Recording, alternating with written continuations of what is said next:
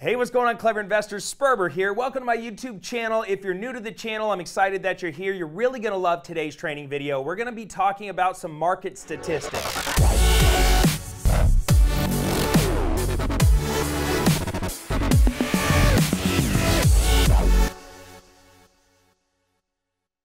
I did a deep dive using some great data provided from my friends over at Housing Alerts.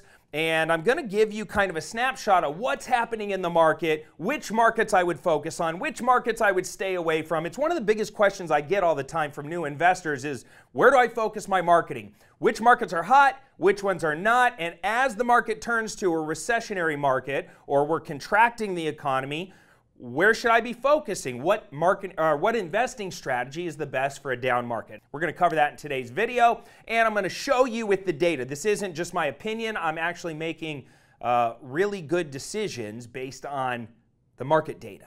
All right, you want to see that? You're at the right place. Make sure you smash the like button and drop me a comment down below if you get something from this video. So let's dive in. As you can see on this fancy little chart, this is the inflation-adjusted annual home price appreciation chart of the entire United States. Now, there is no single U.S. housing market. It's made up of hundreds of smaller markets, obviously. Averages can be dangerous. I would never make a buying or selling decision based on averages. Just ask the person who drowned crossing a river whose average depth was only 1 foot. I mean, that's not how we actually make major financial decisions. But it does show us that we've had the strongest or highest home price appreciation run since COVID hit in U.S. history, even greater than in 2006, 7, 8, right before the massive housing crash back then. And so if we were just looking at this, we would say, wow, the market is absolutely on fire. In fact, look at this chart right here. This is June of 2022. This is a snapshot of the United States median home days on market in June of 2022. Look at all those reds. Look at all those pinks, those yellows. That means this is a red hot market with very low days on market. That means properties are flying off the shelf. Nationwide, this is not normal, folks. If you were just to show me this 1 month, I'd still think real estate's hot. There's no market shift going on. We should be buying because it's the hottest market in U.S. history. However, this is what a normal market looks like. This is 2019, June of 2019. This is what it should look like. This is what it does look like. You can tell that's not normal, but let me show you something that is quite interesting and very telling. If I was to toggle between June of 2022 and a year-over-year snapshot between June of 2021 and June of 2022, look at what's happening. Look at the comparison on median days on market year over year. Remember, at the end of June, most markets were still super hot, reds and yellows. But now what's happening is it's radically expanding. The median days on market year over year is expanding. This is telling us that properties are sitting on the market significantly longer than they were just 1 year ago during the same month.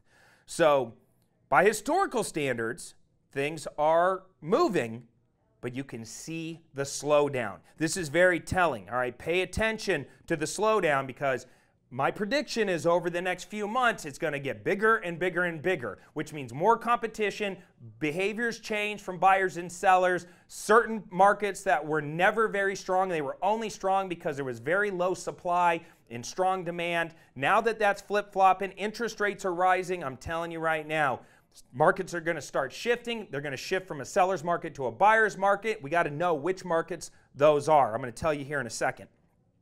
Now check this. This chart's really interesting. This is showing us price decreases on the MLS year over year. Pinks and purples. Look at what's happening here. Those are the number of price decreases occurring for last month compared to the same month a year earlier. Now, price decreases occur when the selling homeowner and the real estate agent agree to lower the price, typically because the property isn't selling, it's just sitting there. An increase in the number of price decreases generally signals weak market conditions or weakening market conditions. So you can see by the preponderance of the weak market pinks and purple colors, and the lack of the hot market red and yellow colors, that this most recent map is very, very telling. There's a large amount of increases in the number of properties sitting on the market experiencing price drops compared to just 1 year ago. Now check this out. This is the number of months of inventory for June of 2022. So this is properties in inventory, very low inventory. All right? And it's showing reds and oranges and all that. It's less than a 2-month supply of homes available. This is extremely low inventory, and this has been the primary driver of the strong market we've seen over the past 2 years. But once again, look year over year. Things are really changing from 1 year ago. Inventory's growing. It's affecting different markets differently. You can see the trend in those mountain states. Look at the mountain states. Arizona, Colorado, up to Idaho. These mountain states, they're really being affected right now, and the amount of inventory is significantly increasing. And just to show you what's happening here in Arizona, 3 months ago, we had like 8,000 homes on the market. We almost have 20,000 homes. It's doubled. So if it continues on this path, just to give you some perspective, during 2011, 10, 11, 12, there was, at its height, with all of the foreclosures that hit the market and all the inventory that hit the market, we had 40,000 homes. We're already halfway there, and I believe it's going to continue to grow. Arizona will eventually turn to a buyer's market. Right now we're still a seller's market, but we're on the way to turn into a buyer's market. Look at this next chart. These are active listing count year over year. It's another metric I like to look at. Active listings on the market, is it rising? Is it falling? An increase in listings can mean that sales of existing listings are slowing, or more sellers are putting their properties up for sale, which is happening. Either way, it generally means for sale inventories are growing and a slower market could follow. So we need to keep a very close eye on active listings hitting the market. Now, here's how things shaped up at the end of June. Once again, you can see pinks, purples taking over the map, meaning significant increase in the number of listings. The hot market reds and yellows have all but disappeared from this map. So now let's get into the good stuff. People are always asking me, all right, cool, Sperber, got it. Just frickin' tell me where to invest and what type of investments work good in a changing market, a declining market. I'm going to tell you right now, buying for cash flow plus appreciation is the play in a declining market. Okay? Cash flow plus appreciation. So take a look at this fancy cash flow finder. By the way, if you want access to these cool tools, click the link down below. I'm going to hook you up with a 25% discount. My friend Ken, he is the founder of Housing Alerts. That's where I pulled all this data from. And he has given me this awesome hookup for any of my subscribers. I don't really get a benefit from it other than you get a 25% discount. So click the link down there, grab yourself this amazing tool. If you're into data, if you're into analytics, if you want to be able to hyper-target markets, this is where I go. And then I grab this data, and then I go over to my Deal Automator, and that's where I actually do my marketing and run my business out of the Deal Automator. But I use Housing Alerts to hyper-target my marketing and know which markets to focus on. So check this out. The top 10 best states for cash flow are, drum roll please,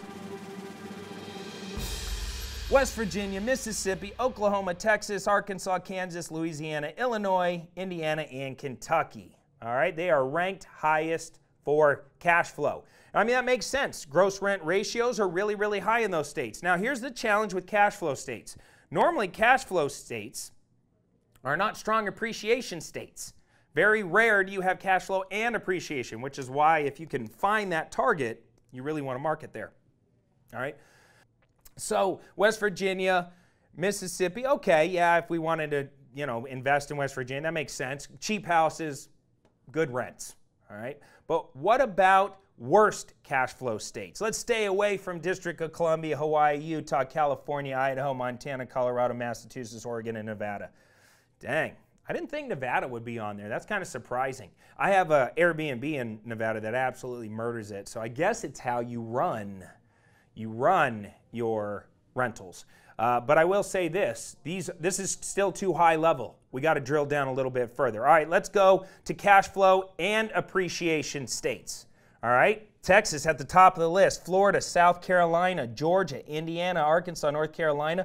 I love North Carolina, by the way. Great state to do own property in. Oklahoma, Tennessee, Alabama. These are the top 10 states for cash flow plus appreciation. That means strong job growth, or a lot of people moving into the economy there, and it's just continuing to push house prices up, and the rents and the income supporting those rents is staying strong in those states. But we got to drill further. We got to drill further. Let's go to metros, all right, the next layer down.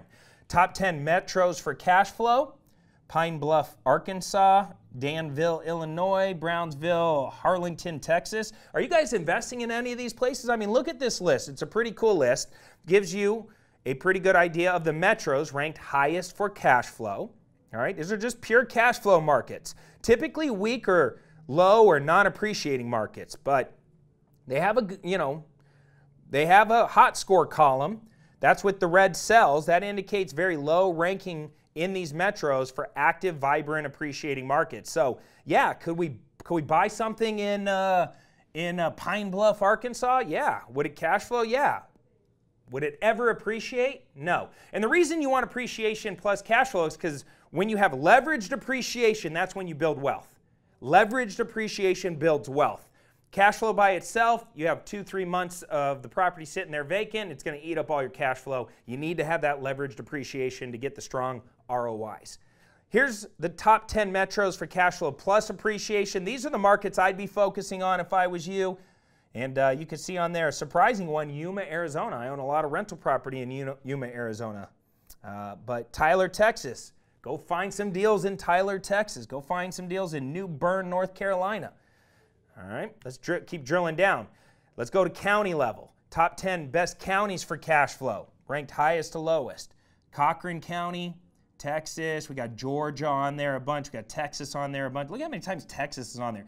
Knox County, Edwards County, McDowell County. Man, Texas is a great place to own cash flowing real estate in these counties. So if you look at the state, Texas may or may not be on there, but if you drill down, you start to find these little sub-markets that are really good for cash flow. But let's go to cash flow counties with cash flow and appreciation. This is, if you were to target by counties, this is where I would be focusing. Lots of Georgia, lots of Arizona, Florida, Virginia, Kansas, Kentucky. But Georgia's kind of crushing this list. Texas was the counties for cash flow, and Georgia is the counties plus appreciation and cash flow. So maybe take a look at some of those, do some research in those. Stay away from these ones, man. You don't want to be caught in these California ones, these Hawaii areas. Falls Church City, Virginia, we're not going there. We don't want to go there, right? They have bad cash flow and bad appreciation. We're just going to stay away from these places. And by the way, you're welcome for me just telling you exactly what to do. Courtesy of Housing Alerts, hit the link down below if you want to get your hands on these, because they're updating all the time, right? Every quarter, all of this data is being updated and it's refreshing, so you want to keep an account with Housing Alerts. And look, here's micro markets. They're scored and ranked using proprietary algorithms for the likelihood of appreciation relative to all markets nationwide. That's very important. That's how they do this data.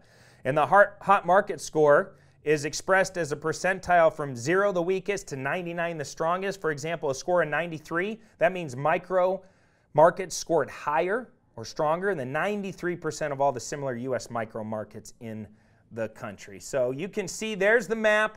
That's hot market. That means appreciating markets. The red, appreciating. Right? The pinks are the weakest. The reds are the hottest. So look, data. It's not that cool to sit there and talk about stats and data and stuff when it's just by itself. But when you use it to make informed decisions, especially when it comes to investing, it's going to save you a lot of marketing pain. You're going to get more bang for your marketing buck. It's going to help you make better decisions. Imagine if you're a developer or a landlord, or if you want to do Airbnbs in certain markets and you were just throwing darts at a dartboard. Right? Very difficult to hit a target when you don't really know what you're looking for. You could be going up and down the East Coast, up and down the West Coast, just buying properties randomly, but with data like this, now you could be hyper-targeted. I want to go into this market. I want to do my research there. I want to look at like U-Haul data, how many people are moving into this state, what's the job growth looking like, the tech industry looking like, whatever the commerce industry is, and you know, really start talking to real estate agents, property managers, lenders, and really getting a feel for some of these smaller markets that maybe aren't in your backyard, but because you had the data, you decided to do some test marketing in there and maybe even some investing. So hopefully this gave you some clarity that not all markets are created equal. Some of them are going to really suck in a recession. Some of them are going to be super awesome. And look, there's ways to make money in the real estate market, in up markets, down markets, and side markets, as long as you're educated, which is ultimately why you're here. So keep coming back. I'll have more videos in the future. Until next time, I'm Cody Sperber, the Clever Investor, signing off for now. Take care, comb your hair. Till then, we out.